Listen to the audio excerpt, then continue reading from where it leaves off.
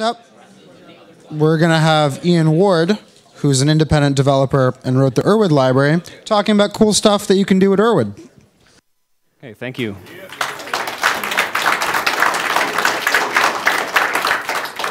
I'm going to repeat part of that for the camera. My name is Ian Ward, and I'm an independent developer. If you've got interesting projects, get a hold of me. Okay, today I've got a fairly light presentation. I'm going to be presenting a number of applications that use the Urwid console user interface library for Python. First up is bpython, and now technically bpython is not an Urwid application. If you run it the normal way, it will just use the turses module. However, there is a backend that was developed for Urwid, so I'll use this as an excuse to include this in my presentation because it's such a great program. I just want to show it off. So bpython looks like a lot like the regular interpreter, except that you get syntax highlighting and suggestions for completion while you type. This works for keywords, for names, for module names. And if you want to use any of the suggestions, you can just press tab while you're typing, and the text that you select will automatically get replaced. It also brings up doc strings while you're typing. So when you enter a function or method or creating a new object, you get the description of what it is you're about to call, including highlighting exactly which parameter it is you're entering at the time. It's got smart indentation, which most of us are used to in our editors, which is a very handy feature. If you open a block, it will indent 4 spaces for you, and so on. When you hit enter on a line that's blank, it will automatically unindent. So this is, as I'm sure many of you are aware, a whole lot easier than the regular Python interpreter. The auto-completion works for all the names that are currently visible, so including this class that I just created, it can automatically suggest that one. And errors are helpfully presented to you in bright red, just to let you know when you mess up, which is a lot for me. So with the regular Python interpreter, if I was in this kind of a situation where I had hand-rolled a little class or something more than a few lines, the only way that I've found to fix it would be to hit the up arrow a whole bunch of times and hit enter and then try to keep doing that just right. bpython has a much better option. You can just press Control-R to go back in history, and you just show up in the middle of your class, type some new code, and the class is fixed. So this is something that's very nice. And it also works on variables. So if I've just lost this object, maybe I've spent a whole bunch of time creating this big query set or something, and I blew it away accidentally, I can just rewind back to the statement where I'd overwritten it, and there it is. So very nice, very nice features for an interactive interpreter. Next up is videotop. Now, this is a very simple little program that does its job very, very well. It's for downloading YouTube videos, basically, or also streaming them. The interface starts off very sparse, but it's got all the information that you need. You just press Control-S, or sorry, you type :S, and then enter what it is you're searching for. So if I search for some videos, this goes out and uses the GData API to pull down all the matching videos based on the search terms. You can then use the cursor keys to select videos that you want, and enter starts downloading. Now, this is done in a sub-process, so I can then select another video and start downloading another video as well. And this is really handy because, of course, if anybody's done this, you know that Google limits the speed that you can download any individual videos. This is a great way to get a bunch of them if you're going offline for a while.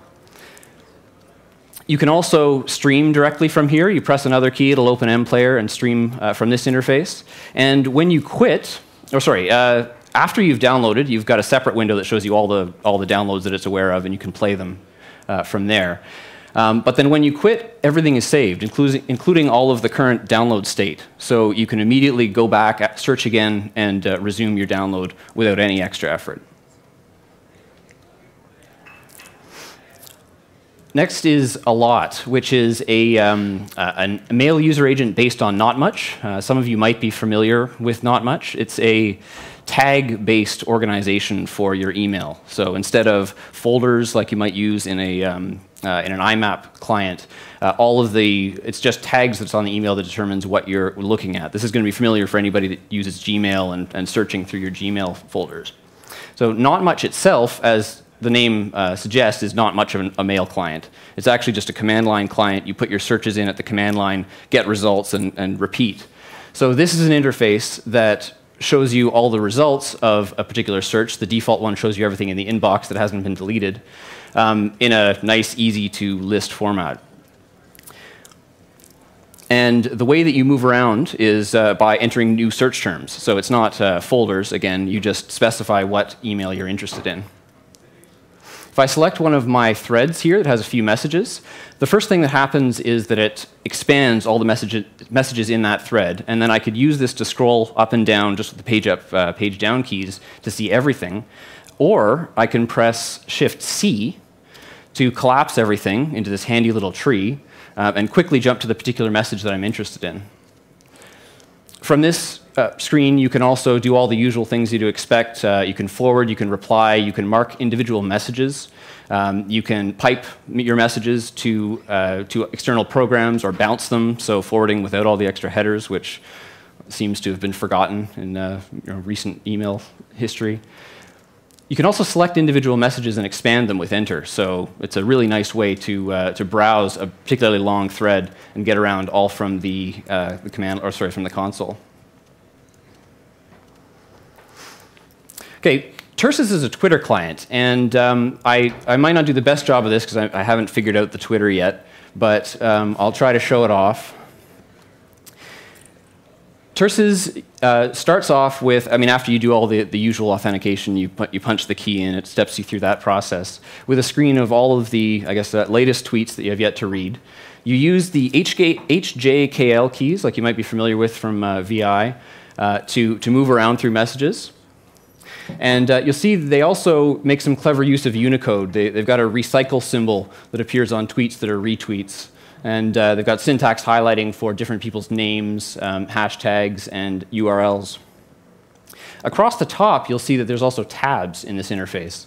And the default tabs will have mentions and things that have been sent directly to you. You move back and forth between those with the H and L keys. But you can also display multiple tabs at the same time. And this will just display adjacent tabs on the same screen in columns. So you can have 2 or 3, if you like, particular views that you use a lot and have them on the screen and updating for you. So all of the standard commands are there, the things that if you're following users, retweeting, all the stuff that you would expect, except that, of course, being a console interface, it's all keyboard driven. So you're not reaching for buttons to click. So if you learn it, you can get a lot faster with it.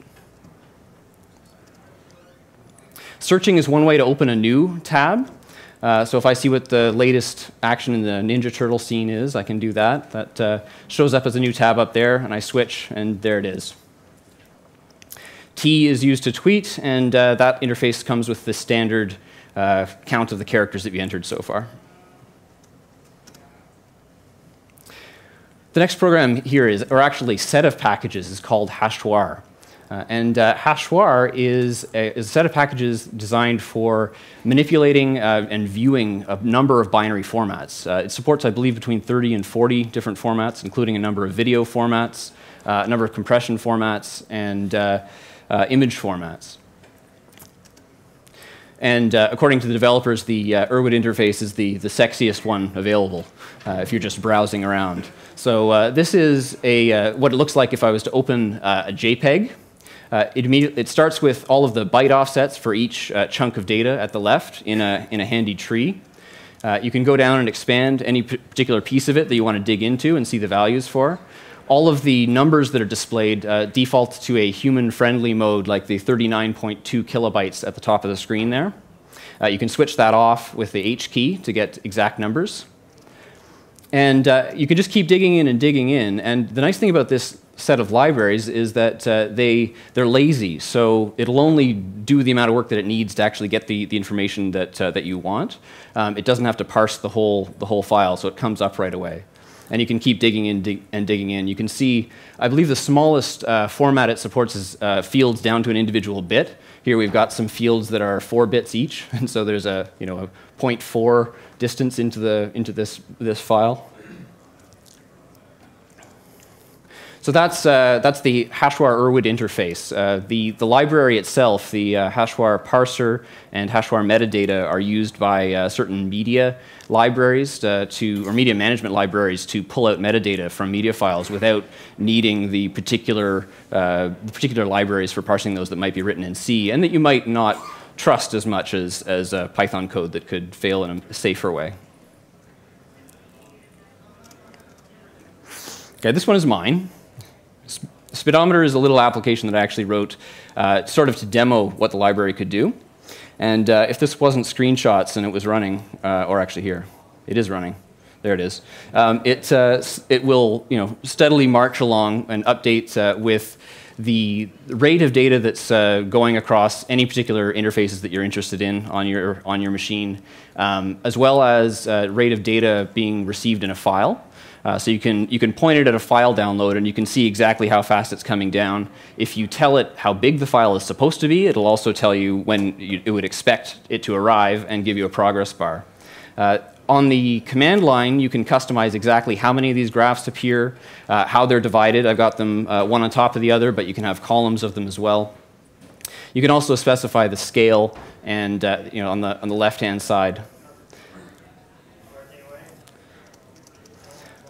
So that's a recording of me testing my cable connection with speed test.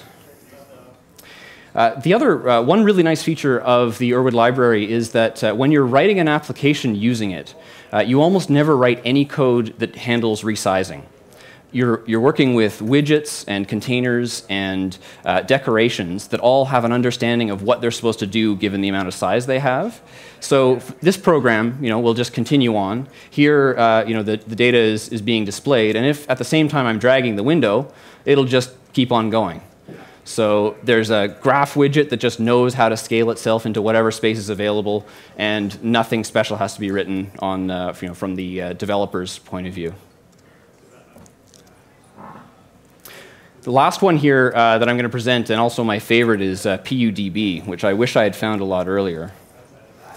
It starts off with a very friendly welcome message and tells you pudb is a full-screen console-based visual debugger for Python. You can scroll down to see the latest changes. The first time that you run the program, it enters into the preferences window. You can set whether you'd like line numbers displayed.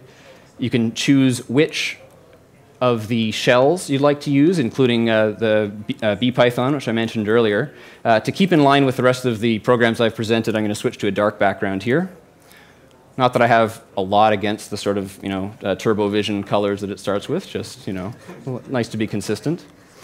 And it has all of the usual commands that you would expect from a debugger: step over, step into, breakpoints, stack view, except that of course those things are in windows on the side of the screen that you can manipulate or look through a lot more easily, I find, than just with this basic pdb. So this is a little basic test program that is a failed version of a sum function that takes the last two elements in a list, adds them together, and keeps doing that until it gives you a value. But of course, there's a bug in it. So I run it. The stack explodes. And there's a big trace back in this window. I can scroll down to see everything that the user would see. But better than that, pudb puts me into this post-mortem mode. I've still got all the information about the stack frame and everything that's going on. So I'm just going to switch over to the stack window here, go down a few stack frames, and take a look at what's in this values variable at the current time. So that doesn't look quite right. I was trying to add 5, 6, 7. We've got a number in here that's far too large. So I'll just expand my view a little bit, have a look at a line that I find suspicious, and so I'll take a look at that line where I am actually adding things. If I press Q, this brings up a menu that gives me the option to restart the program without exiting, and I'll move down to this line, and I'll set a temporary breakpoint by pressing T. This sets a breakpoint, continues execution, and then removes it as soon as it arrives there. So it's sort of like teleporting straight to that line. So I arrive there, and sure enough, I take a look at my values, and it has exactly what I expect, the values as they were passed in. Then I switch back to my code and I step once more. And this is another handy feature in pudb. When you're about to return a value, it doesn't return immediately. It gives you one last chance to see what the value is being returned to the function that called it, which is sometimes tricky to find when it's a complicated call chain. So I'll have a look at this, and I see, sure enough, okay, the last two numbers were added correctly, but I just forgot to take the 6 off the list. Okay. Now, most debugging situations aren't going to be 2 little functions and 10 lines of code. You're going to have lots of modules to deal with. So pudb handles this very well as well. The module selection interface here, you press M, and then you can just start typing, and it will auto-complete to all of the modules that it can see that you can currently import. And then you can just select the one that you wanted to open up. Or if it doesn't know about something, you can force it to import from here. If I scroll down to the bottom, or scroll down a little bit, and this time I'm going to set a real breakpoint just so you can see what that interface looks like. I jump over to the breakpoint window and open it up. You see you've got the option to enable or disable the individual breakpoint. You can also jump to a location of the breakpoint. So if you've got a really complicated problem, you can use these like save locations to jump back and forth between.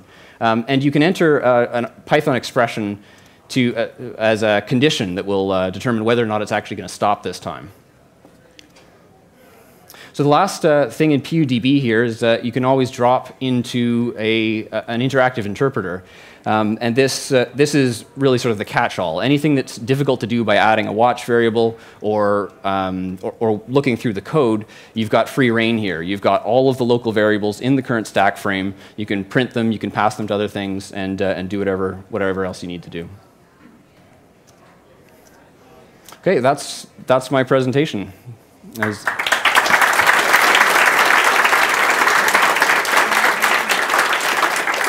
Time for questions? The questions? Yeah. So, with all modern GUIs, why do you think people still use console applications?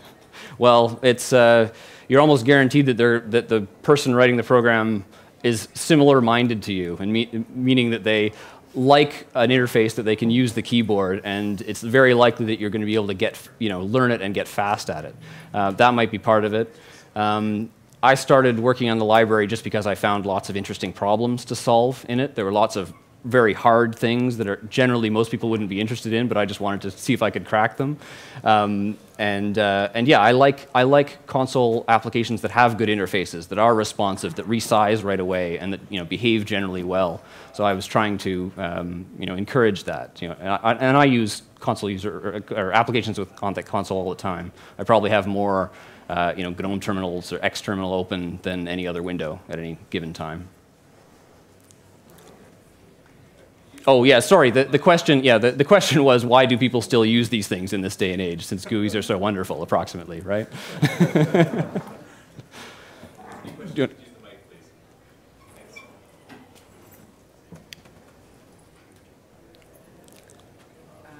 I used to use dialog tool for bash, and at one point I tried to rewrite all the code I wrote in dialog in Python, and when I tried to use urwid, it was quite a bit more complicated than dialog. Is there any library that just lets you create a couple of GUI windows and that's it? Right. So there is actually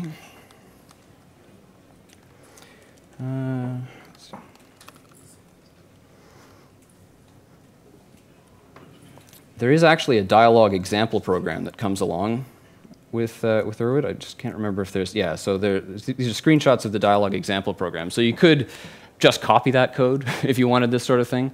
I admit I was shooting for something a lot like lower level than dialog, and I think there are some libraries that do just this sort of thing a lot simpler. So you can take a look. I think there's a link to one of them from the Urwid website as well.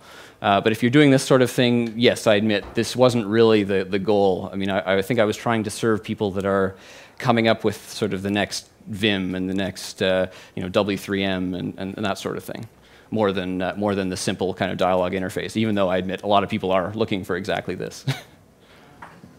Yeah. Okay. I don't think it was available a few years ago, but now I'm going to check it out. Sure. Yeah. What's your development environment look like? Do you use a graphical IDE or? So the question is whether I use a graphical IDE, and no, I don't. I use Vim. I use lots of terminals.